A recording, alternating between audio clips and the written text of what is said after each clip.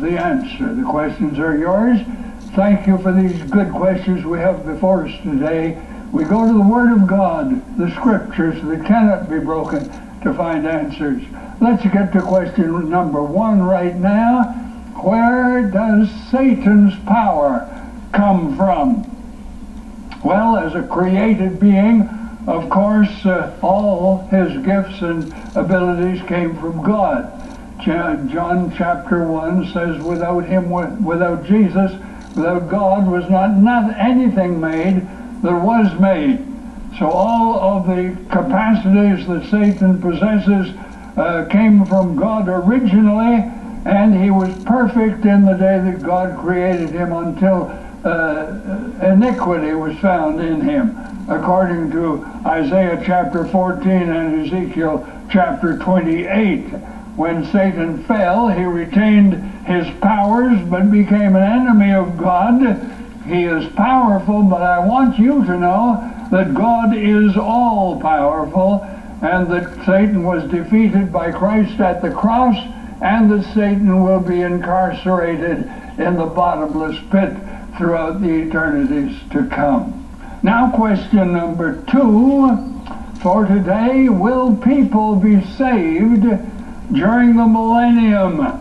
Well, those who rejected Christ with full knowledge of what they were doing will have strong delusion, according to 2 Thessalonians chapter 2 verse 11, that they might believe Antichrist's lie, and they all shall perish who receive not the love of the truth.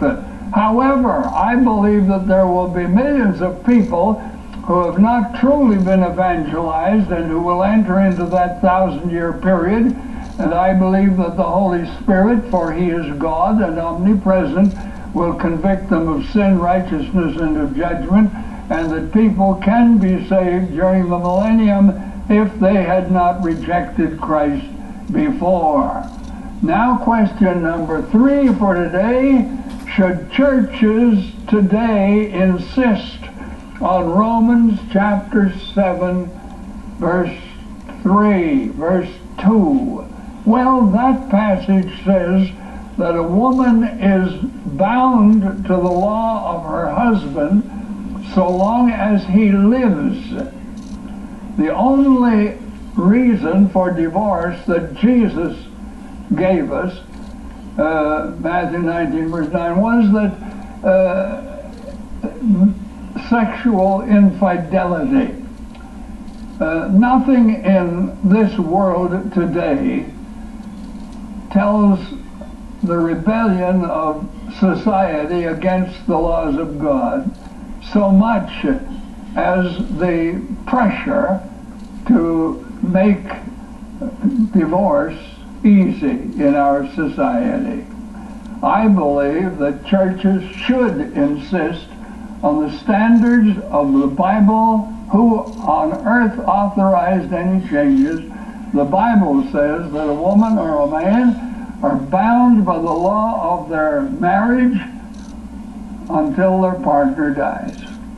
Thank you so much for these good questions. I trust the answers have been helpful. If you have a question you'd like me to use on the Bible as the answer, please write it out, send it to me. I'll be pleased to hear from you, and I'll get to your question on the air just as quickly as I can. And when you write, all the address you need is Simply Faith to Live By, Box 426, Winnipeg, Manitoba, R3C2H6.